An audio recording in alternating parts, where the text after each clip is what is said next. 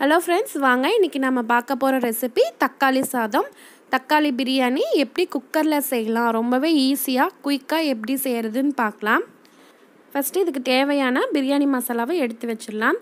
ஒரு பிரியாணி இலை, 3 அன்னாசிப்பூ, 3 மராட்டி மூக்கு, 3 லவங்கம், ஒரு 1/4 இன்ச்சு பட்டை, ஒரு 3 ஏலக்காய், ஒரு சின்ன துண்டு கல்பாசி, ஒரு பாதி ஜாதி பத்திரி பூ. இதை ஃபஸ்ட்டு எடுத்து வச்சுக்கோங்க. நெக்ஸ்ட்டு நம்ம பிரியாணி செய்கிறதுக்கு இது மாதிரி ஒரு குக்கர் வச்சுக்கோங்க. குக்கர் நல்லா ஹீட் ஆனதுக்கப்புறம் அதில் தேவையான அளவு எண்ணெய் சேர்த்துடலாம்.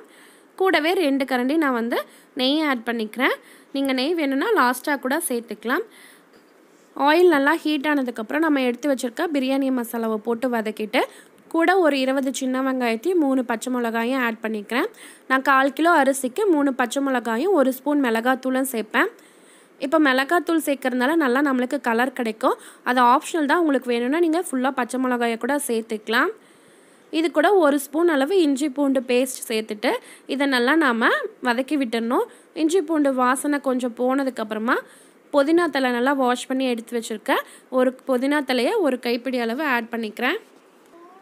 புதினா ஒரு நிமிஷம் நல்லா வதங்கினதுக்கப்புறமா இந்த சாதத்துக்கு தேவையான தக்காளியை நம்ம கட் பண்ணியும் ஆட் பண்ணிக்கலாம். இல்லை இது மாதிரி அரைச்சிட்டு பியூரி மாதிரியும் நம்ம ஆட் பண்ணலாம். இதை ஆட் பண்ணதுக்கப்புறமா 1/4 ஸ்பூன் அளவு மஞ்சத்தூள் சேர்த்துக்கோங்க. இந்த தக்காளி கொஜ்ஜுக்கு மட்டும் தேவையான அளவு உப்பு ஆட் பண்ணிக்கோங்க. மீதி உப்பு நம்ம ரைஸ் ஆட் பண்ணும்போது ஆட் பண்ணலாம். இப்போ 1 ஸ்பூன் அளவு மிளகாத்தூள் நான் ஆட் பண்ணிடுறேன். அப்புறம் ஃப்ரெஷ்ஷான பட்டாணி உரித்து ஆட் பண்ணிக்கிறேன். ஃப்ரெஷ் பட்டாணி இல்லைன்னா நீங்கள் வேக வச்ச பட்டாணியை கூட சேர்த்துடலாம். இப்போ இந்த கொஜ்ஜு நல்லா சுண்டினதுக்கப்புறமா நம்ம தண்ணி ஆட் பண்ணிக்கலாம். ஒரு 5 நிமிஷம் நல்லா கொதிக்க விட்டோம்னா இது நல்லா இது மாதிரி திக்காயிடும். திக்கானதுக்கப்புறம் இதில் 1 கப் அரிசிக்கு 2 கப் அளவு தண்ணி ஆட் பண்ணிக்கலாம். நான் இன்றைக்கி தண்ணிக்கு பதிலாக தேங்காய் பால் ஆட் பண்ணுறேன். 1 கப் அரிசிக்கு 1 கப் தேங்காய் பாலும் 1 கப் தண்ணியும் ஆட் பண்ணியிருக்கேன். அரிசியை நல்லா வாஷ் பண்ணிவிட்டு ஒரு 1/2 மணி நேரம் ஊற வச்சுருந்தேன். நார்மல் அரிசி தான் நான் இன்றைக்கி யூஸ் பண்ணியிருக்கேன். விசில் வச்சு தான் சமைக்க போகிறேன். ஒரு சிலர் தக்காளியை 5 நிமிஷம் கொதிக்க விட மாட்டாங்க. ஒரு 2 நிமிஷம் தக்காளி கொதித்த உடனே அதில் இருக்க தண்ணிக்கு அட்ஜஸ்ட் பண்ணி மீதி தண்ணியை ஆட் பண்ணி அப்படியே ரைஸ் ஆட் பண்ணிடுவாங்க. நீங்கள் அது மாதிரி கூட ட்ரை பண்ணலாம்.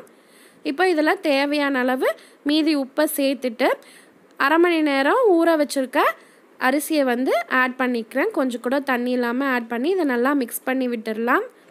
இது கூட கொஞ்சமாக கொத்தமல்லி தழை தூவிட்டு உங்களுக்கு வேணும்னா நெய் ஆட் பண்ணிக்கோங்க. இல்லை முந்திரி பருப்பு கூட நீங்கள் லாஸ்ட்டாக நெய்யில் வறுத்து ஆட் பண்ணலாம்.